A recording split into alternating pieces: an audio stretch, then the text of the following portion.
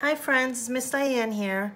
This week we're doing the letter X. So I decided to show you a little art project that's very easy to do. You just either draw or cut out a piece of paper, the letter X, and then I did watercolors, different colors, and now I'm gonna pull it off and see what I have. Let's see. That is my version of the letter X with watercolors. I hope you guys try it too, and I'd love to see pictures of what you guys can do. It's simple. You just take some watercolor and just paint it on and leave your spot for your X. Okay, see you soon, guys.